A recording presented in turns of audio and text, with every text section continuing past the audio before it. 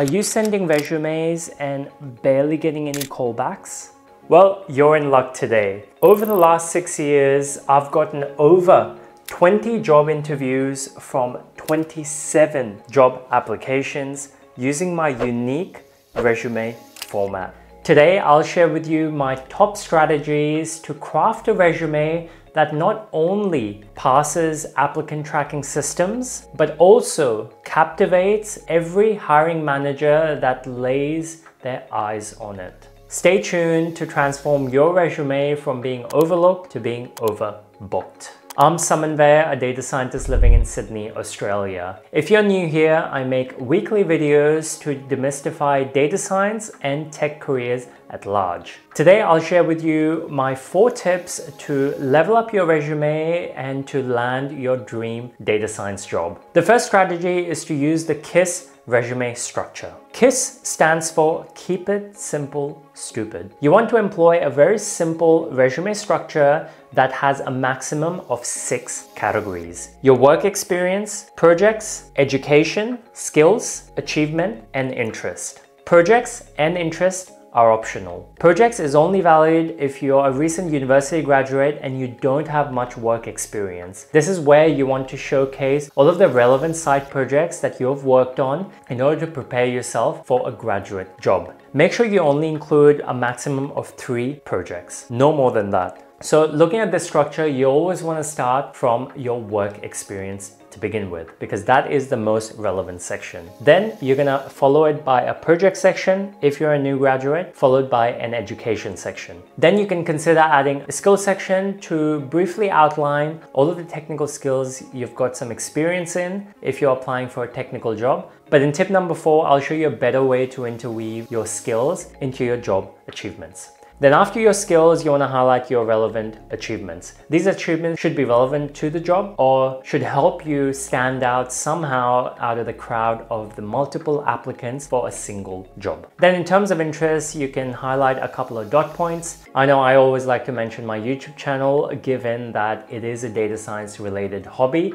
And this is something that usually sets me apart from the rest of the candidates and makes me just that bit different from the rest of the competition. So try to figure out what are your types of interests that could set you apart in the resume overview process. And then aside from these 3 sections, in terms of contact details, you only want to include 3 different pieces of contact details. So first is your mobile number, your email address, and then your LinkedIn profile link. In a lot of different resumes, you can also hyperlink that LinkedIn profile URL so that recruiters can click on the link and it'll take them straight to your LinkedIn profile. And in terms of things to avoid putting on your resume, you never want to mention any PII, personal identifiable information, or any demographics related information, such as age, gender, no specific address information, especially no photos. So do not put your photo on your resume because you're opening the door for demographics profiling. So you want to steer clear of that. And then finally, no skill bars. You don't want to put any sort of skill bar that tells people whether you're a beginner, intermediate, or advanced on some level, or ranking your skill on a scale of 1 to 10. None of that means anything, and I can guarantee you that your employer does not care whether your SQL is 7 out of 10 based on your arbitrary scale that you've just come up with. So leave all of that stuff out and keep your resume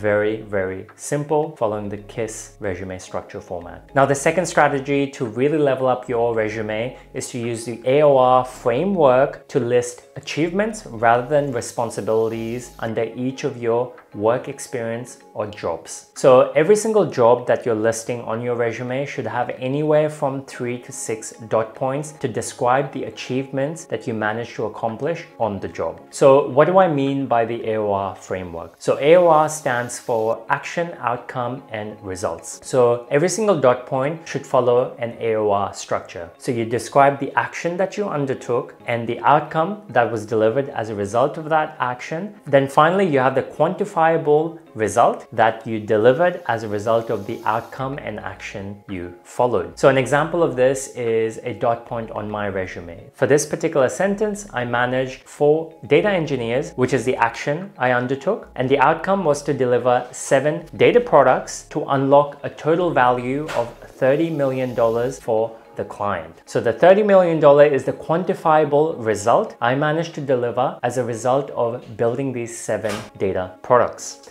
So hopefully you can see a little bit of how action, outcome, result framework is being applied for this job bullet point. So similarly, you want to follow the same approach to outline all of your achievements for a given job and include anywhere from 3 to 6 bullet points. So think about the most impactful achievements and put it on your resume. And for each of these bullet points, you always want to lead with an action, such as manage, develop, implemented. Now, the third strategy to level up your resume is by adopting a minimalistic template. So I talked about keeping your structure very minimalistic, but you also want to keep the template extremely minimalistic with limited amount of color so that it's not very distracting. So if you're just getting started with building your resume, then there's a great website called BeamJobs that you can use for a heap of awesome looking resume templates. And BeamJobs also happens to be the sponsor of this video. Thank you to all the audience for supporting the channel and for allowing me to get the channel to a point where we now have a sponsor for this video. So check out BeamJobs. They're a service that has helped users create more than 2 million resumes. And these resumes have been used to secure interviews at companies like Stripe, Google, and Amazon, amongst the many other tech companies that users have successfully landed their dream job. So on this website, you can choose to build your resume from scratch by using one of the templates, or you can choose to adapt your existing resume. And this platform has a handy tool that ranks your resume and gives it a score out of 100 along with suggestions to improve the resume. In this case, it's asking me to modify my bullet points to quantify my impact in a more metrics-driven way. So give BeamJobs a shot to level up your resume. I'll include a link in the description below which will take you straight to the platform. Now, my fourth and final tip is to interweave your technical skills